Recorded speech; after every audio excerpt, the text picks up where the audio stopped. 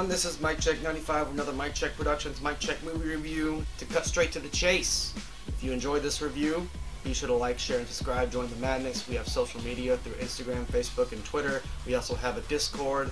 All of those links in the description box down below. We also have a Spotify podcast. That link is also in the description box. If you want to search it up yourself, it is the MykeCheck'd Podcast. Now, carrying on to the review. This review is going to be about the film called Into the Storm. It is a 2014 found footage disaster film of a meteorological, can't say that word, disaster film about a rash of tornadoes striking the town of Silverton, Oklahoma. I never really heard about this film until recently because my girlfriend happened to show me it, and she said that she watches this film religiously. Let's get into the numbers. Critics rate this film a 2.1 out of 10. The audiences rate this film a 4.1 out of 10. The budget of this film was $50 million, and they boxed office back $161.7 million. Now, before getting into the comments of this film, it says it's a found footage film, but it kinda isn't, because it does have found footage elements, but it also has third person movie shots, and it also kind of looks like a documentary, so it's kind of like a mishmash of all three of those. So it was actually pretty interesting to watch and actually quite entertaining, and I'm the kind of person that hates found footage films, so that's a plus for me. There were 2 cast members from the 2009 Friday the 13th. There was 1 cast member from iCarly. This movie reminded me of lots of resemblance of the Joplin tornado, but on a grander scale. It also felt like there were some scenes that were shot in Moore, Oklahoma, and it also resembles the Moore, Oklahoma tornado on a higher scale as well. The Titus Storm chaser vehicle kind of resembles a tumbler from the Dark Knight trilogy. And then I kind of added some story writing notes that would have changed it. I felt like would have made it a little bit better.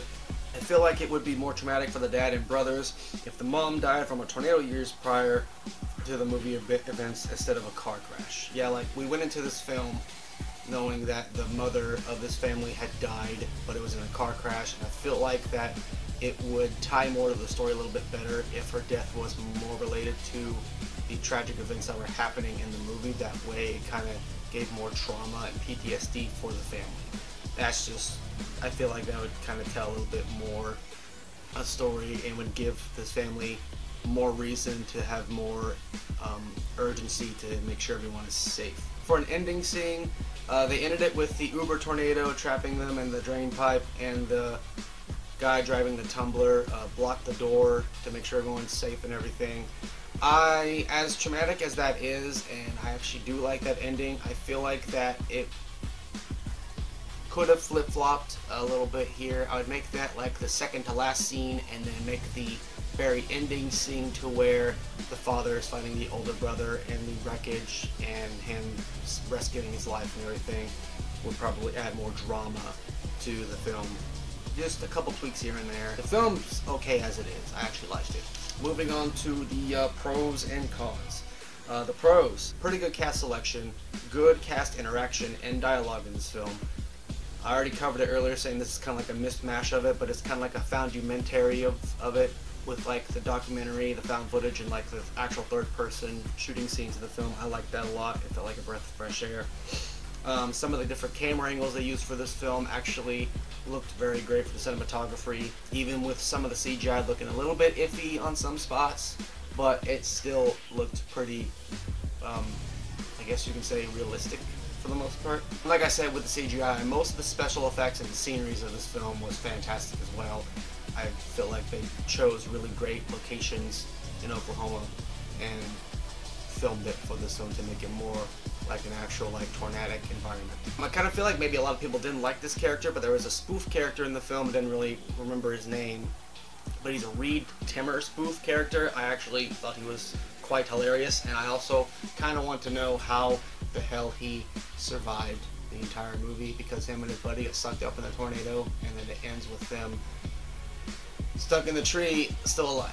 The storm chaser called the Titus actually had a personality. It was like its own character in the entire film. The tornado destruction and the fire tornado looked actually pretty decent for the most part.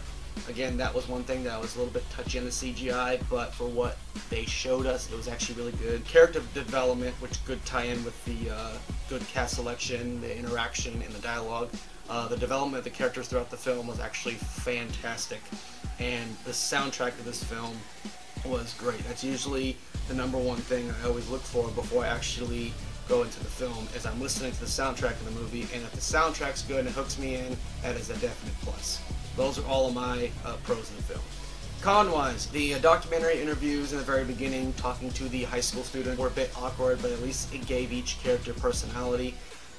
It kind of adds more character development where they go back to them later after them surviving the tornadic events, and they're actually a different person at the end of the film, which kind of makes this con a bit null and void for me, but it's kind of hard to get through those little 3 to 5 minute interview bits there. I've already mentioned it a couple times throughout the review. The CGI is very hit or miss. The tornado has very strange characteristics because it kind of acts like it's its own entity and its own personality as well, and it's like a vengeful tornado, I guess. I've seen some pretty fucking weird tornado movies, but this is not one of those super weird ones. It's kind of like, it gives me hints of those really fucking weird ones, but it's not too much to knack on. Some of the character choices that they decided on for survival during these events were very questionable as to why they would do it, because it's like common sense why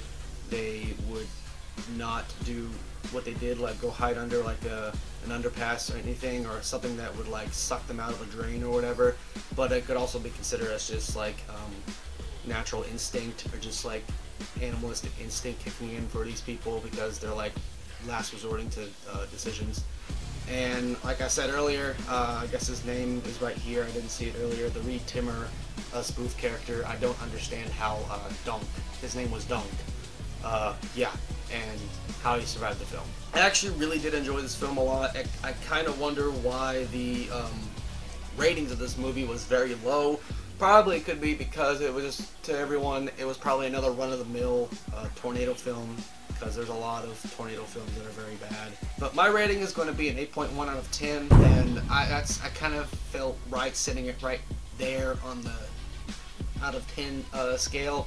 It's just, it's the combination of the different film styles with the documentary, the found footage, and the third person, the way the characters interacted with amongst each other, and the development throughout the story, and the fact that the Titus was its own entity, like its own personality in the film, and just how the film looked overall is kind of what boosted this up to an 8.1. And then the tiny bits here and there that kind of knocked it back down. Awkward scenes, CGI, weird characteristics, but that's it. And the survival of Donk. That's pretty much all it is. And there you have it. That is my review of Into the Storm. If you enjoyed this review, once again, be sure to like, share, and subscribe. Join the madness. We have social media, that is through Facebook, Instagram, and Twitter. We also have a Discord channel, and we also have a podcast on Spotify. All 5 of those links are in the description box down below. Be sure to catch me in the next movie review. This is MykeCheck'd 95, signing out.